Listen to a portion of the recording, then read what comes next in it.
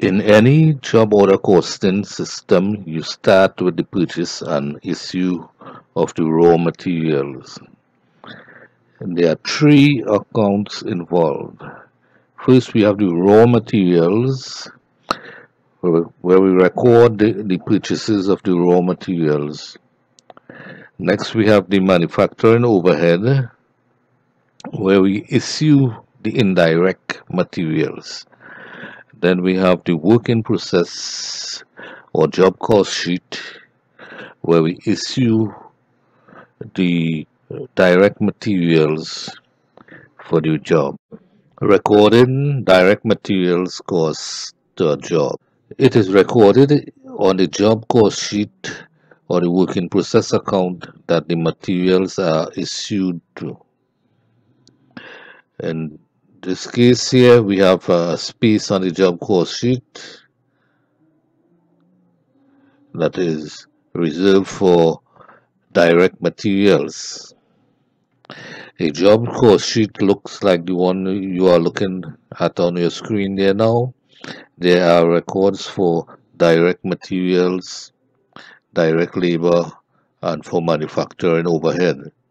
There is also a cost summary where we have the three items again, the three elements of cost, and there is also a summary for the total cost and the unit product cost if it's more than one unit being produced. Labor cost flow summary. Labor costs must first be collected on a source document called an employee time card or ticket. Labor may be direct or indirect.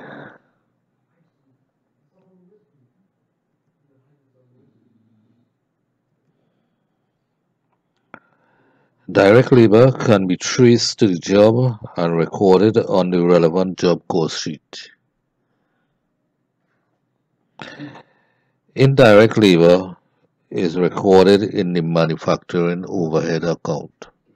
From there, it will be apportioned to the jobs on the basis of the activity level. All the employees' time cards for a particular job, that's direct labor, are collected and recorded on the relevant job cost sheet under direct labor. We'll see that here in this space here. Overhead cost flow summary.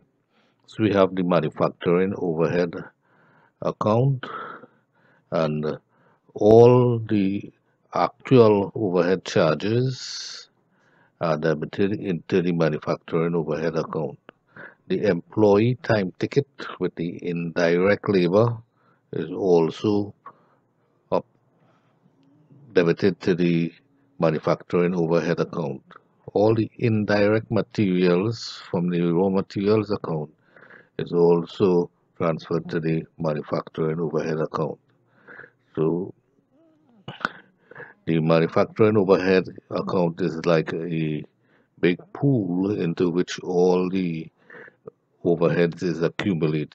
From the manufacturing overhead account, we use a predetermined overhead rate to apply the overhead to the relevant job cost sheet. Let's look at the manufacturing overhead application.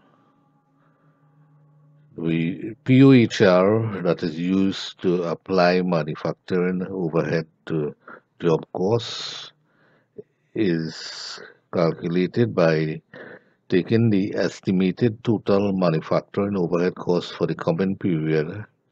Notice it is the estimated total and divided it by the estimated total units in the allocation base for the coming period. The allocation base is usually some activity like labor or machine hours or direct labor costs in our case for keep. Estimated total is the same as the budgeted total that you have at your annual budget.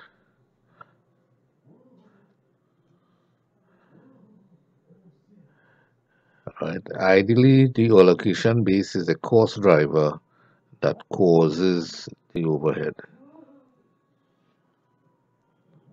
The predetermined overhead rate used to apply overhead to job is determined before the period begins. That is, it is a budgeted overhead rate. The overhead costs, after we calculate the and apply the POHR, the amount is entered in the section of the job cost sheet for manufacturing overhead. If it's being done by direct labor, if then we'll take the direct labor from here and apportion it the manufacturing overhead rate to the manufacturing overheads. Next, it is included in the summary here, and when we add these three together, we can get our total cost of the job.